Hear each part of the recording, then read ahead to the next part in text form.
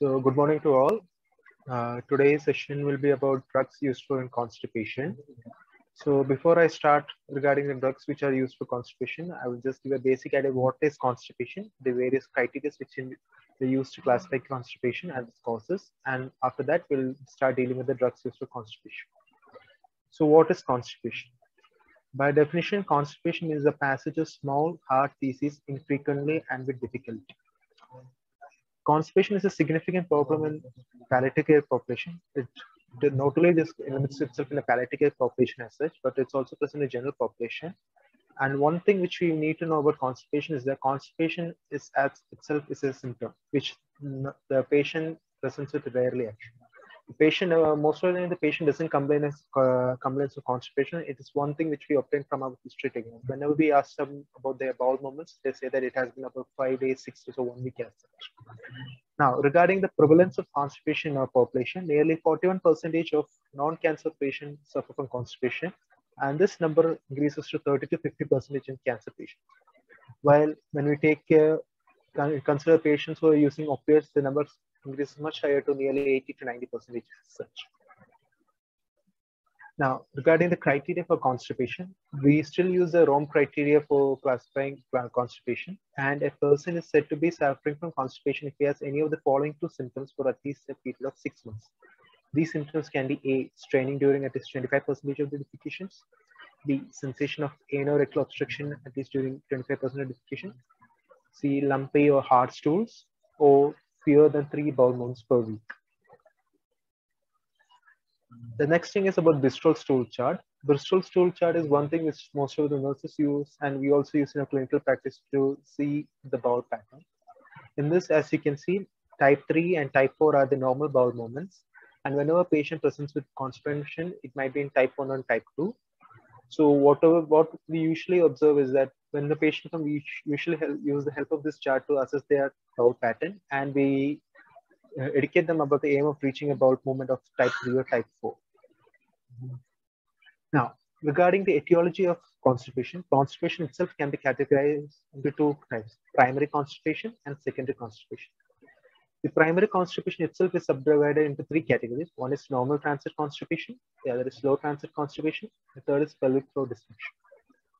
Now, in normal transit constipation, the transit time taken in the bowel is normal, and the patient usually comes with straining during defecation, and it's much more similar to irritable bowel syndrome. However, the major difference between IBS and normal transit constipation is the lack of abdominal pain in NTC.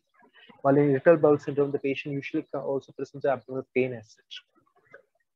In slow transit constipation, the bowel transit time is increased a lot, and patient usually comes with irregular bowel movements and straining or difficulty during defecation. And in pelvic floor dysfunction, it's, as the name suggests, it's a dysfunction in our pelvic floor or anal sphincter as such, and patient usually complains of excessive straining during defecation. The thing we must know about in this categorization is that normal transit constipation is the most common type of constipation which we observe. Now, regarding secondary constipation, there are numerous causes which may lead to secondary constipation. I have divided into certain subheadings. We'll go through it briefly as possible. The first is dietary issues. In dietary issues, the reasons can be inadequate water intake, inadequate fiber intake, or overuse of coffee, tea, or alcohol.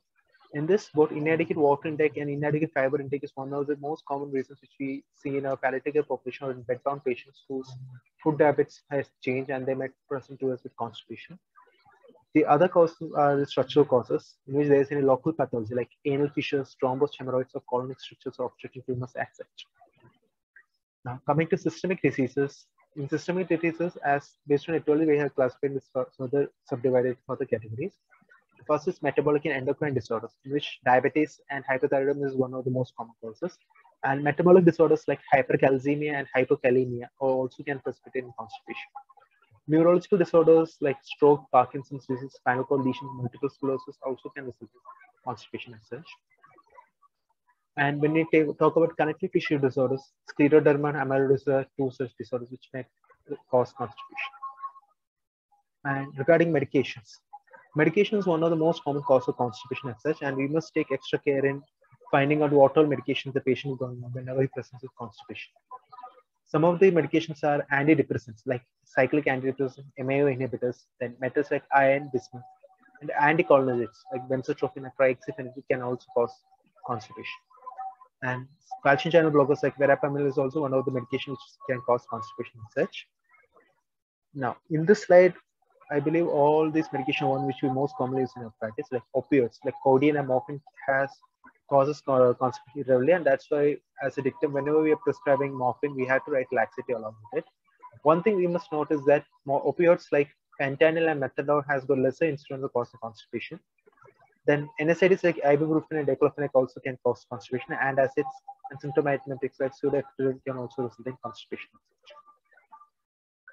Now, regarding the drugs used for constipation, the drugs which we use for managing constipations are called as laxatives, and based on the mechanism of action, laxatives can be categorized into bulk forming agents like diphenhydramine, psyllium, spagula, stool softeners like docusets and liquid paraffin, stimulant laxatives like bisacodyl, sodium pycosulfate, senna, and osmotic laxatives like lactose and macrobose. Now, the mechanism of action of most of laxative is that it increases the water content of a fecal matter. This can be either by the osmotic action, in which there's a retention of water and electrolytes in the intestinal lumen as such, or it can act on our intestinal mucosa and decrease the net absorption of water and electrolytes, which in turn causes the increase in water content of the fecal matter. Certain laxatives also increase the propulsive activity as its primary mode of action. And most of the laxatives doesn't have just a single mechanism of action and has got a mixed mechanism of action based on the dosage at which we are prescribing laxative. Now, the first group of laxatives which we will be talking about is bulk laxatives. Under bulk laxatives, dietary fibers like bran are one which will come. These dietary fibers are products of the cell wall which are usually not digested in our body. Now, the mechanism of action of the bulk laxative is that they absorb water in our intestine, and this in turn increases the water content of the fecal material.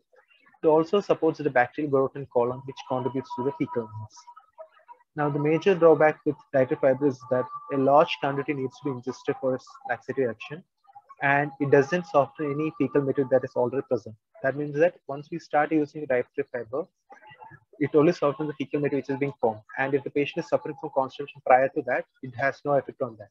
Hence, dietary fiber can be prescribed as a prevention method of constipation and not for the management of constipation as such. The next group of drugs is psyllium. Psyllium is also a bulk laxative. Its mechanism of action is that it forms a bulky gelatinous mass by absorbing water, and it increases the bacterial mass and softens the fecal material as such. Usually, psyllium is indicated in colostomy and ileostomy regulation in case of anal fissure, hemorrhoids, diverticular disease, and IBS as such. The major adverse effect which we can see with psyllium is flatulence, abdominal distension, fecal infection, and bowel obstruction. The next category of drug is methyl cellulose, which is also considered a bulk forming laxative. It's a semi-synthetic colloidal hydrophilic derivative of cellulose. And one thing we need to know about methyl cellulose is that it is largely unfermented colloid. Now, one major advantage of bulk laxative is that it can be used for regularizing the consistency of bowel fecal material in case of colostomy patients as such, who might sometimes present with liquid stools as such. So in this patient, we can consider adding a bulk laxative program. Now, the next category of drugs are stool softeners, which laxatives are stool softeners. And under stool softener, first one is docusate sodium. The major indication of docusate sodium is constipation, hemorrhoids, anal fissure, and for bowel preparation for any abdominal radiography, and also in partial bowel obstruction. Its mechanism of action is that it acts on our intestinal mucosa and causes water accumulation, which in turn increases the penetration of water into the fecal materials.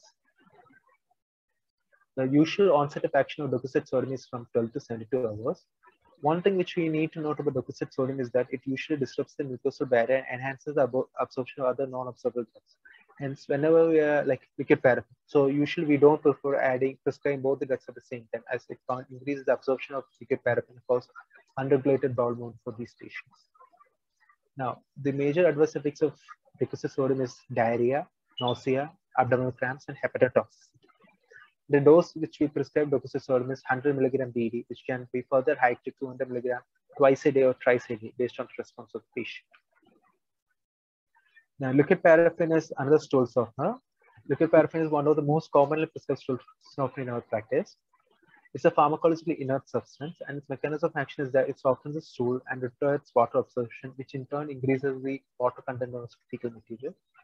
It has also got a lubricant action, which further facilitates easy bowel movements. The dosage at which we prescribe liquid paraffin is from 15 to 30 ml per day. That's based on response of the patient. If the patient doesn't respond to 15 ml per day, we can further hike it to 30 ml per day, and we can further increase dose as per its need. Now, the adverse effect which we commonly found to have with liquid paraffin is that it can decrease the absorption of vitamin A, D, K, the fat soluble vitamins, and in bedbound patients or bedridden patients, sometimes lipopneumonitis can happen due to aspiration of liquid paraffin, and it's not advised to prescribe liquid paraffin for bedridden patients as such. Now, the next category of laxatives are stimulant laxatives. The major mechanism of action of most of the stimulant laxatives are as follows: that it increases the gastric motility by acting on the nitric plexus. And in some, there is also another mechanism of action just I mentioned. This is by accumulation of water and electrolytes in that lumen. This can be achieved either by inhibiting the sodium potassium ATPase at the basolateral membrane of the biliary cell, which in turn alters the absorption of water and electrolytes, or it can be by increased prostaglandin synthesis or the activation of cyclic AMP in the cells, which in turn causes enhanced secretion of water and electrolytes inside that lumen. Now, stimulant laxatives has got further subclasses. One is diphenylmethanes. Under it comes bisacodyl, which is also one of the most commonly used laxatives. One thing which we need to know about bisacodyl is that it's a prodrug as such, and its mechanism of action is that after being a prodrug, it gets activated in our intestine by deacetylation process. After getting activated, it irritates our colonic mucosa to increase the fluid secretion and stimulates the enteroid neurons to promote peristalsis as such. The major advantage of bisacodyl is that it can be administered both orally and as a suppository, and is absorbed in our intestine. Its excretion is via bile itself. Now, one adverse effect which we usually see with bisacodyl is it's in a suppository form, in which it causes a local rectal inflammation. Regarding the dosage of bisacodyl, the dosage which we prescribe is from 10 to 20 mg per night, which based on the response can be further hiked to 20 mg twice a day as such. The next group of stimulant laxative is the sodium pycosulfate. Similar to bisacodyl, sodium pycosulfate is also a prodrug, and it's also hydrolyzed by a colonic bacteria into the active form. The mechanism of action of sodium pycosulfate is that it irritates the mucosa, which in turn activates the myosin neuron and promotes peristalsis, and which in turn leads to a bowel movement. Usually, a bowel movement happens after 6 to 12 hours after initial dose of sodium pycosulfate, and the dosage of sodium pycosulfate is from 5 to 10 mg at night, which can be further hiked to 30 mg. The next group of stimulant laxatives is androquinones, under which senna comes. Senna itself is an inactivate glycoside, and it passes unobserved and unchanged to our small intestine. It gets hydrolyzed by the bacterial glycosidases in the large intestine gets activated. The mechanism of action of senna is that its active principle stimulates our nitric plexus, which in turn increases peristalsis. It also decreases segmentation as such. Another form of action is that it promotes secretions and inhibits salt and water absorption in our colon. The adverse effect which we usually correlate with senna is skin rashes, fixed drug absorption, and melanosis coli. The dosage of senna is 50 mg HS, which can be further hiked to 30 mg twice a day as such. And when we are increasing the dosage senna, we usually start with 50 mg, then we hike it to 22.5 mg, and then we hike it to 30 mg twice a day. The next category of drugs are osmotic laxatives, in which lactulose comes. Lactulose is one of the most commonly prescribed laxatives, not only in the palliative field itself, but also in the gastroenterology and hepatology as such. Now, when it comes to deal with lactose, lactose is a semi-synthetic disaccharide of fructose and lactose. And its mechanism of action is that it deposits a large volume of fluid in our large intestine, which promotes peristalsis. It gets fermented in our large intestine into its acetic, formic, and lactic acid, which in turn increases fecal acidity, which also in turn stimulates peristalsis. The major adverse effect which we find in use of lactose is flatulence, cramps, and nausea. And lactose itself is contraindicating intestinal obstruction and galactosemia. Now, whenever we are speaking of lactose, we must also know about its mechanism of action and its role in hepatic encephalopathy. Lactose is one of the preferred drugs in hepatic encephalopathy. It has got multiple mechanisms of actions for use in hepatic encephalopathy. One is that the acidic breakdown product of lactose lowers the pH of stools. This in turn discourages the proliferation of ammonia-producing organisms. And this reduction in production of ammonia helps in dealing with hepatic encephalopathy. It also reduces the absorption of ammonium ions and other nitrogenous compounds as such. Other group of osmotic laxatives are macrogols or polyethylene glycols. This mechanism of action is that it has got an osmotic action in our intestine and it increases the fecal volume. Macrogols are unchanged and unabsorbed in our GI tract as such, and it reduces the colonic bacterial flora, unlike lactose. The adverse effect which we usually see in macrogols are abdominal bloating, discomfort, and rarely an electrolyte shift is seen in some certain patients, though not common. And similar to lactose, macrogols are also contraindicated in bowel obstruction, and it's also contraindicated in severe inflammatory bowel conditions as such. Now, magnesium salts are one of the other group of osmotic laxatives, and its mechanism of action is by release of cholecystokinin, which in turn promotes peristalsis. It also decreases absorption or increases secretions in a small bowel. And regarding its adverse effect, there is a slight risk of hypermagnesemia in patients who are taking magnesium salts, and you must take care in patients who have renal impairment who are being prescribed magnesium salts. Magnesium salts as such are not prescribed, and this combination of magnesium salts and liquid paraffin are usually prescribed for patients, so that a dual mechanism of action like osmotic laxative and a stool softener can work and help in relieving constipation in such patients as such. Now, whenever a patient who doesn't respond to our oral laxatives, the next step is to start the monorectal products. These rectal products can both be a suppository or as an enema as such. Regarding indication, like I mentioned earlier, the indication of starting rectal products are constipation, fecal infection, even after oral laxatives are found to be ineffective. Suppositories, which we prefer, are glycerol suppository and bisaccharide suppository. Glycerol suppository has got a hygroscopic action as well as a lubricant action, while bisaccharide, being a stimulant laxative, has got a local action and stimulates the propulsive activity after hydrolyzed by the enteric enzymes as such. As I mentioned earlier, bisaccharide suppository's major adverse effect is rectal inflammation. And microenemas are the other rectal measures which can be used for management of constipation. In microenemas, they can have multiple mechanisms of action, which can be osmotic, which contains sodium citrate, sodium lauryl, sulfur acetate, glycerol, or sorbitol, or it can be a fecal softener, like docusate sodium. Standard enemas are also there, and there is also osmotic microenemas, which contain phosphate products as such. Now, when we go to the newer agents in laxatives, these are methyl naltrexone, naloxone combination, naloxegol, lubiprostone, laxatilol, and prucalopride. When you come to methyl naltrexone itself is not can replace the existing laxatives, and it's only used to augment the laxatives which are already in use.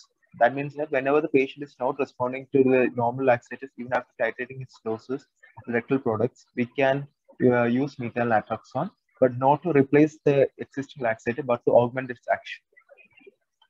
The mechanism of action of methyl naltrexone is that it's a mu receptor antagonist. And this major advantage is that it doesn't cross the blood-brain barrier, but acts on the opioid receptors in gut, and hence the pain, the effectiveness of pain, there is no reversal in pain, on the action of pain receptors by the usage of methyl naltrexone. One thing to note is that methyl naltrexone is used as a subcutaneous injection, and its adverse effects are abdominal pain, diarrhea, flatulence, nausea. Methyl naltrexone itself is contraindicated in bowel obstruction. The other newer agent which is available now in management laxative is prucalopride. Prucalopride is a 5-HT4 agonist. It also acts as a stimulant laxative. The mechanism of action of prucalopride is that it activates the 5-HT4 receptor on our intrinsic enteric neurons, and it enhances the release of acetylcholine, which propagates the movement of fecal material to our colon. The major side effect which we see with prucalopride is headache, dizziness, fatigue, abdominal pain, and diarrhea. Lubiprostone is another newer agent present for management laxatives. Lubiprostone is a prostaglandin analog, and its mechanism of action is EP4 receptor agonist, which in turn activates the mucosal chloride channels. This causes increased chloride-rich intestinal fluid, which in turn accelerates the colonic transit. Another thing is it delays the gastric emptying time, which then promotes further movement of bowel movements. The adverse effect which we usually associate with lubiprostone is nausea, dyspepsia, diarrhea. Naloxegol is another newer agent present in the management of constipation. It's a peripheral opioid receptor antagonist, and the usual dose at which we prescribe naloxegol is 12.5 milligram per orally daily, which can be further hiked to 25 milligram per orally. Naloxone is usually indicated for treatment for opioid-induced constipation in adult patients with non-cancer pain. And special care must be done in patients of suffering from renal impairment and especially in end-stage renal disease, where the dose reduction must be done. We can initially start with 12.5 milligrams for patients who are suffering from end-stage renal disease. And if they're able to tolerate the dosage of 12.5 milligrams, we can further hike it to 25 milligrams. The adverse effects associated with naloxone is abdominal pain, flatulence, headache, diarrhea, and nausea. And just as I mentioned, other laxative is also contraindicated in suspected GI obstruction. Lacetrol is another newer laxative. It's when we categorize based on mechanism of action, it is similar to lactose and it comes under an osmotic laxative. The major side effect associated with lacetrol is abdominal distension, flatulence, cramps, dyspepsia, nausea, and vomiting. All the newer mentioned agents are currently available in India, but its costs are much more expensive rather than the usual laxative agents which we use. So this is a basic pathway of management of constipation as such. This doesn't deal with palliative care and just deals with usual functional constipation.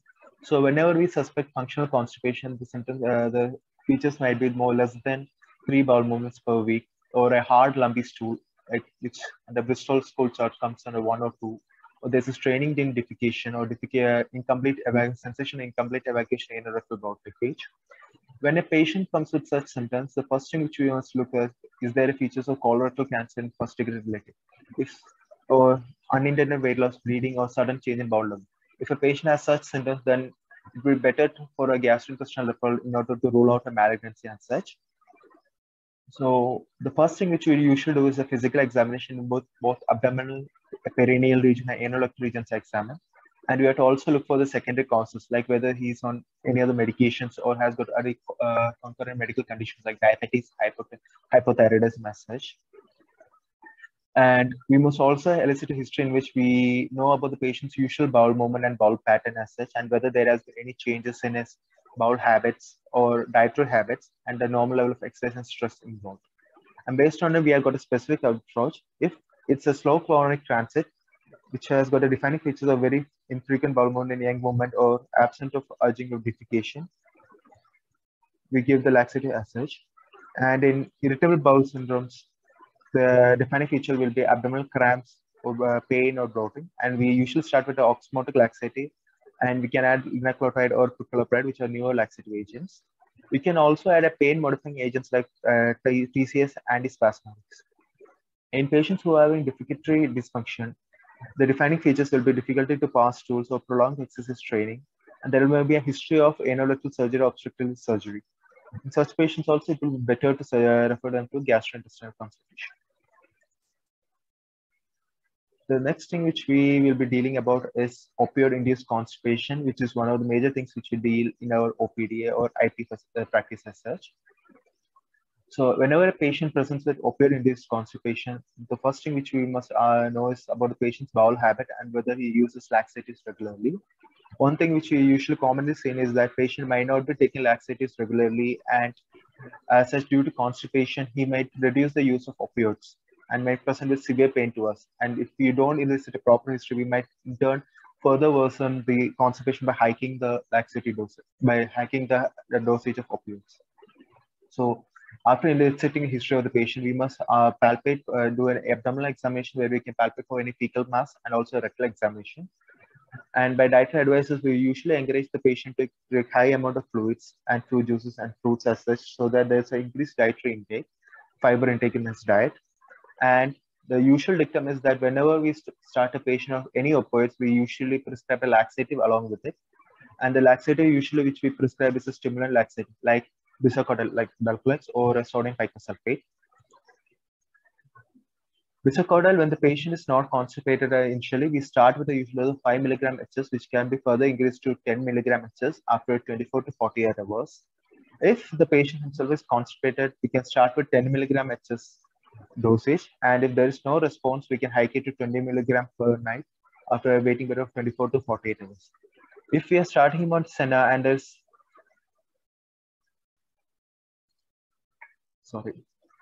If you're starting him on Sana and he's not constipated, we can start him at a dosage of 50 milligram HS, and we can further hike it to 50 milligram BD dosing after a time period of 24 to 48 hours. However, if he starts, the patient presents with constipation itself, we have to start with a 15 milligram BD dosing. And if there is no response, we hike it to 22.5 milligram BD, which can be further hiked to 30 milligram after every 24 to 40 hours if there is no response.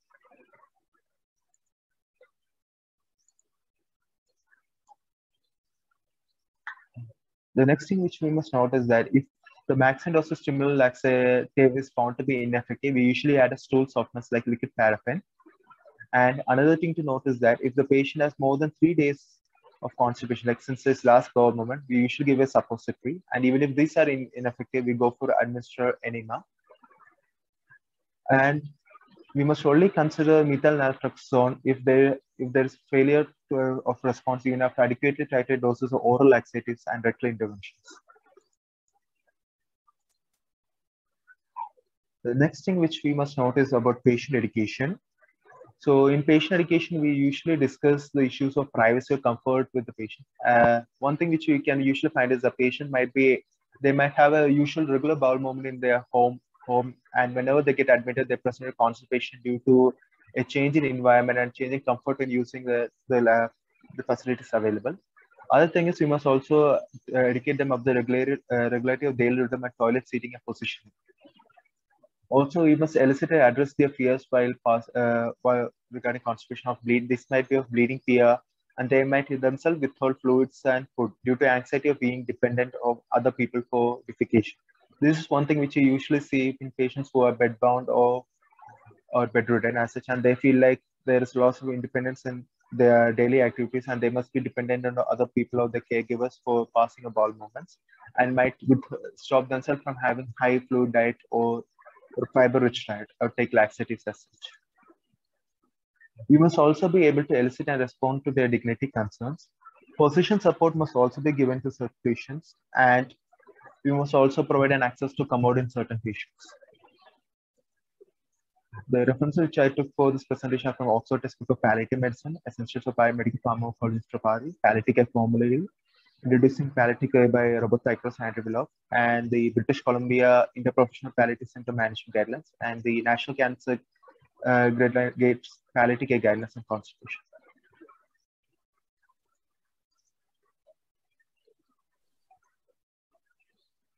Thank you, Arjun.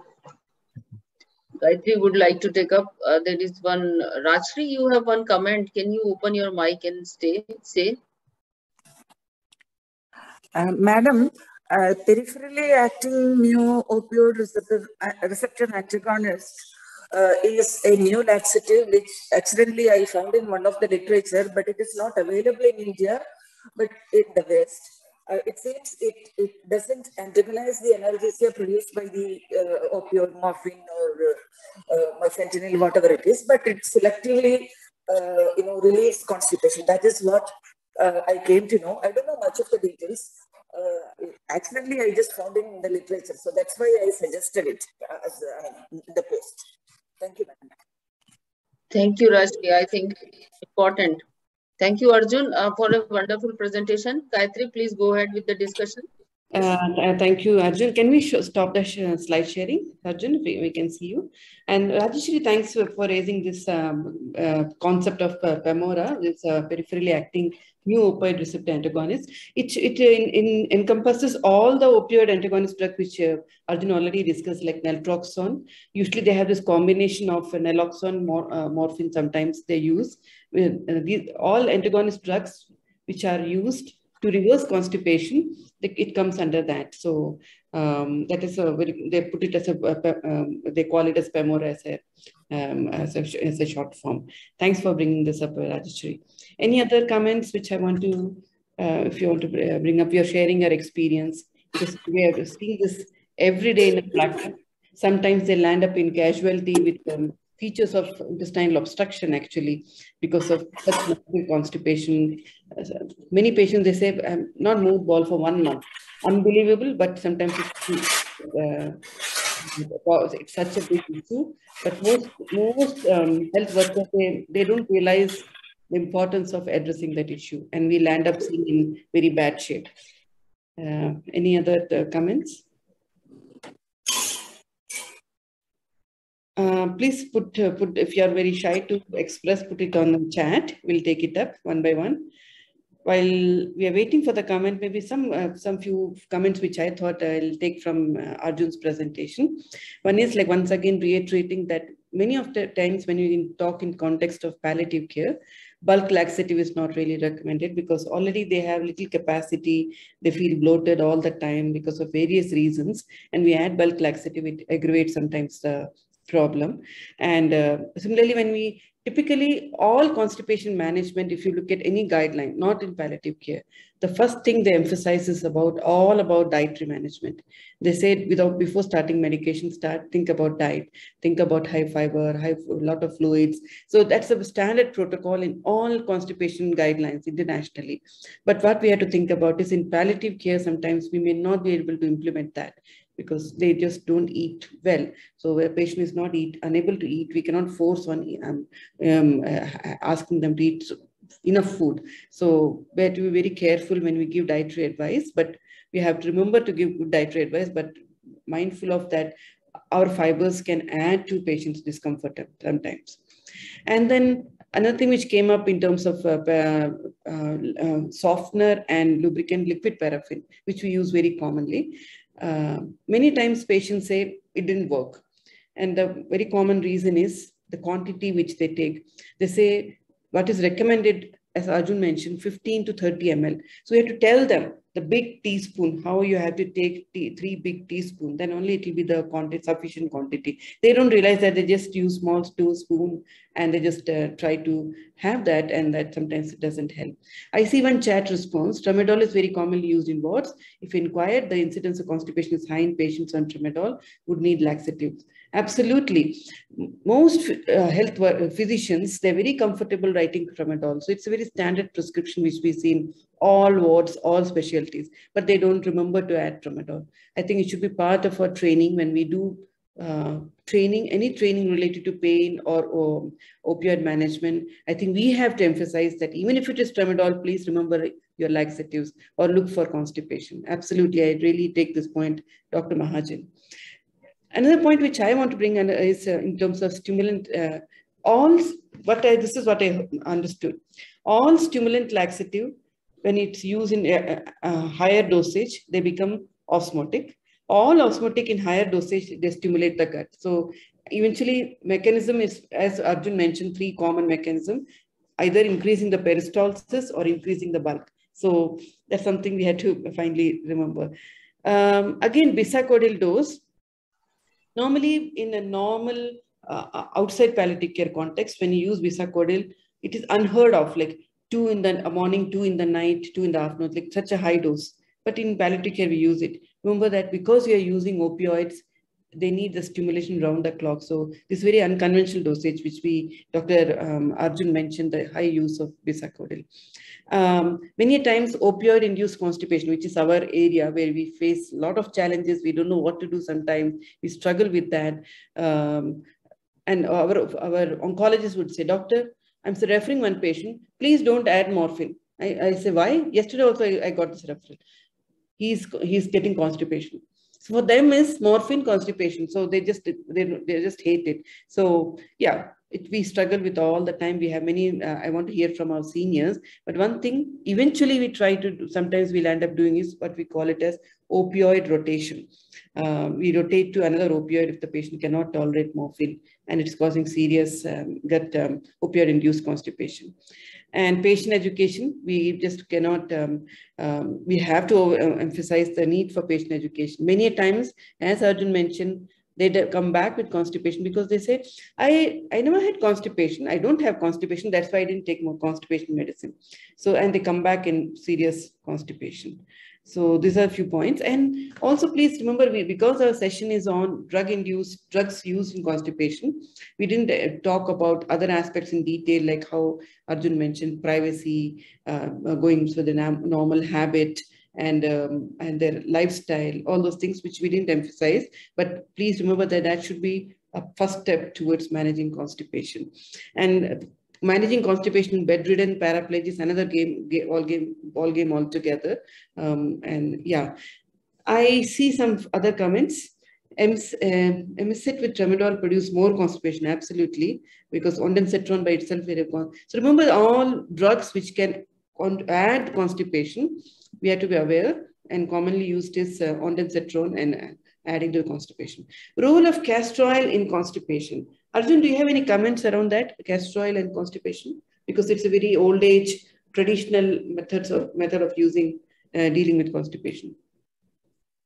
Ma'am, the castor oil is suggested, as you mentioned, ma'am, since it's an older method of your managing laxative or managing constipation.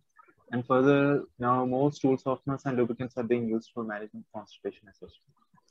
The castor oil can be strong, sometimes irritant. Sometimes it's not in present day. It's not really, but they still, all households they use all that before they come to us. Remember that. So they would have tried their own methods, and remember that many herbal and Ayurvedic medicines sometimes are good, and patients use it. So we have to ask that history also. Have you tried anything at home? They find their own ways to give suppositories also. So that should be, we have to be mindful of our traditional method of medications to relieve constipation. Yes, as Rajeshri says, it's a purgative actually. I'm not very sure about what is Elvimpan. What does it contain? I'm not sure. What I suggest, Sukanya, she's head of the Department of Anesthesia and Palliative Medicine at Chandigarh Medical College, Chandigarh. So Sukanya, can you open your mic and say, ask what exactly it is? Because I think nobody has heard about this medication, or anyone has any idea about this medication. Sukanya, can you open your mic, please? Madam, this is also a peripheral opioid receptor agonist, and this molecule was it was in the I would say like in the lab actually. So just because they gave such an erudite lecture, so I wanted to know, like, is Alvimopan available? Because nowadays mostly methyl naltrexone is what that is used. No, I don't think that it is available. Gayatri or anyone has any idea about this medication? I think Shobha, I can see. Shobha, do you have any idea about this medication available in India? Hi, Sushma. Thank you. No, I don't. I'm not sure. So I don't know whether that is a generic name or a trade name. No, this is no. This is actually pharmacological, and it's yet to probably be released. It was actually in the papers because peripheral opioids, these things were coming in a very big way. But I'm sorry I asked this question and distracted. I think I'll find it out and let everybody know the house. Yeah. I know that at least we know this name.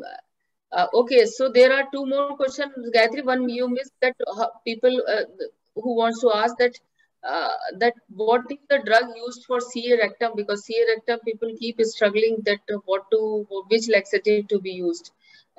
This question has been asked by Debjani Paul. So I was wondering, like, why this specifically you mean to say, because there is a obstruction that you're worried, that you were asking about use of laxative. If you're thinking about obstruction, I think we have to go back to our session on malignant bowel obstruction. Most of these obstructions are partial obstruction. It's not still complete obstruction. So normally when we deal with that obstruction, like symptoms and constipation, then we have to look at how is there any way pharmacologically we can overcome that obstruction. When I say that, I mean like using steroids, and overcoming the peritumor edema and relieving the obstruction, because most of the time it is still a partial obstruction. So we do that, and then we add stimulant laxative. So we can still use it, and of course we can add lubricant laxative. But remember that even though I said most common obstruction is partial obstruction, and what aggravates that obstruction is impaction and constipation. So we have to actually actively manage constipation in those patients. We should not stop managing constipation. If they progress to complete obstruction, no flatus, complete obstruction, then of course we have to be mindful of using stimulant laxatives. I hope Yes. Dr. Kalpana has some answer about LV morphone. Dr. Kalpana, she wants to say. Dr. Kalpana, can you open your mic and say, please? Dr. Kalpana is heading the Department of Anesthesia and Palliative Medicine at Chennai, Adyar Cancer Institute, Chennai. Dr. Kalpana, please go ahead. Open your mic.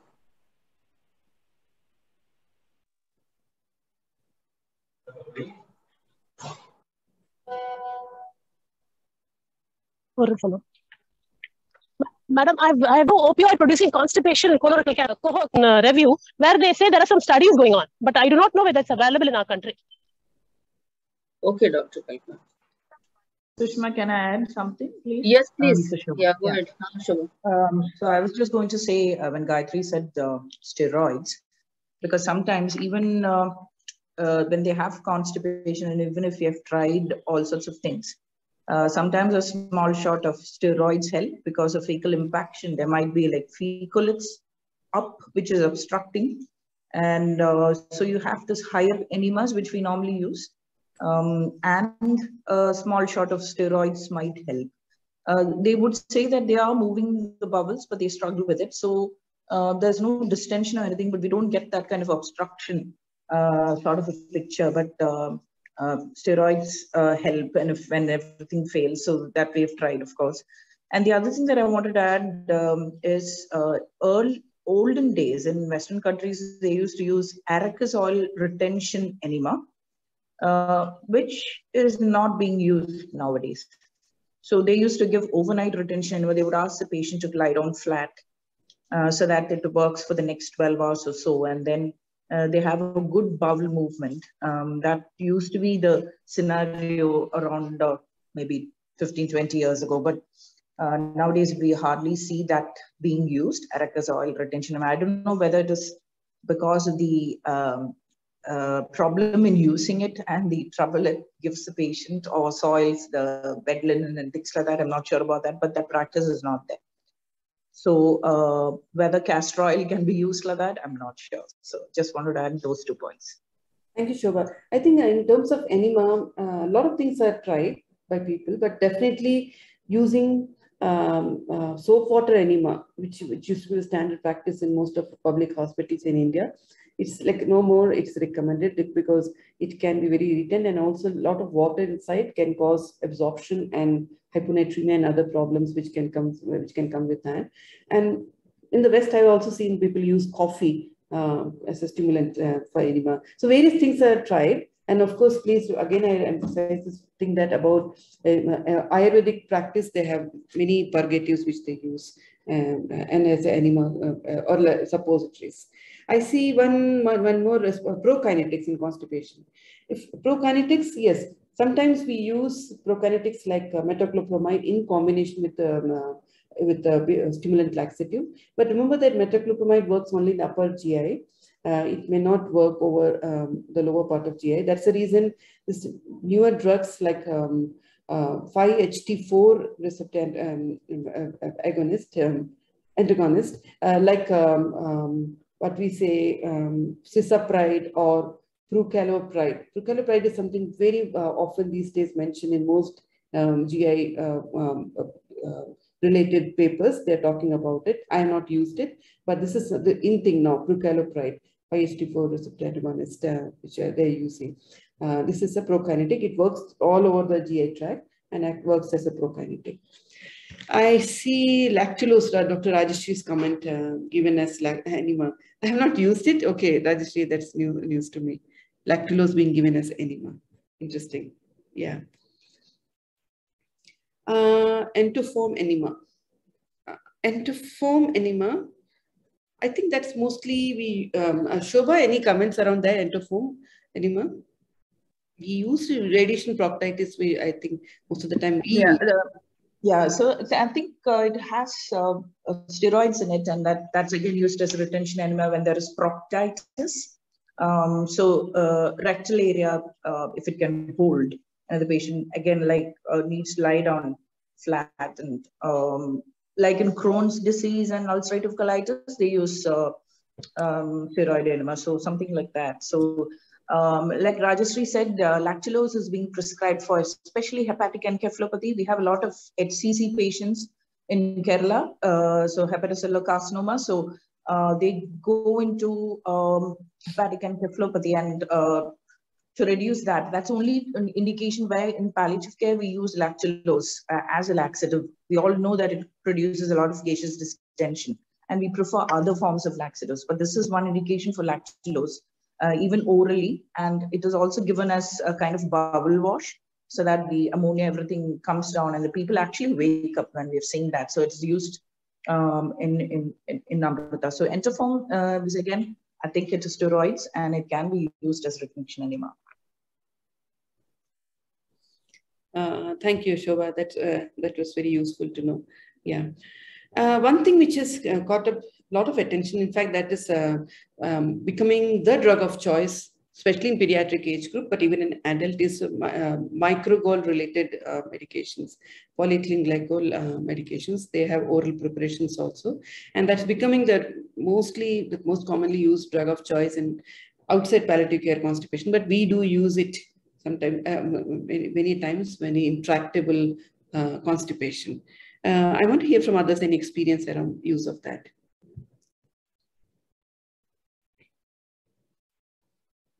So Miralax tablets are available because that is a routine I see in the US. They write Miralax for almost every patient when they are dealing with constipation, which is polyethylene glycol group of medications. In pediatrics, I think for them that's a first drug line of medication. Are you using it routinely or only for more constipation patients? I wonder how others are using it.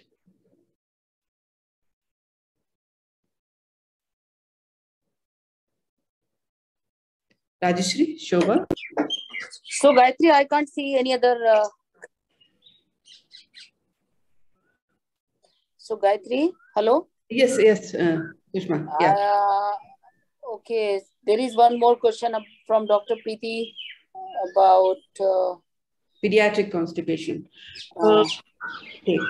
That pediatric constipation, again, it's we can have another discussion around that actually. But generally, I would like to say same principle, focusing on non-pharmacological aspect of management, especially their habits, fixing the time, and allowing the child encouraging the child not to hold, because they hold and they become constipated. They don't move all on time. And when they want to do it, they don't do it.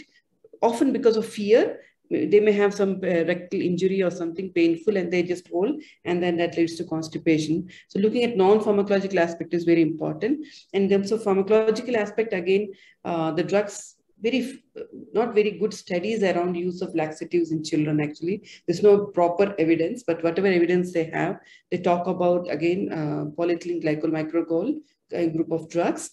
They use bisacodyl, and they use more commonly, which I've seen in Indian pediatric group, is use of lot of lactulose. But again, remember that it may not be very useful for our opioid-induced constipation. We should rather go for stimulant laxatives like bisacodyl in opioid-induced constipation. Dosage of cremafin plus in children, yes, we can use, but there are concerns around too much of magnesium and mostly magnesium in children. So, but we can still use it.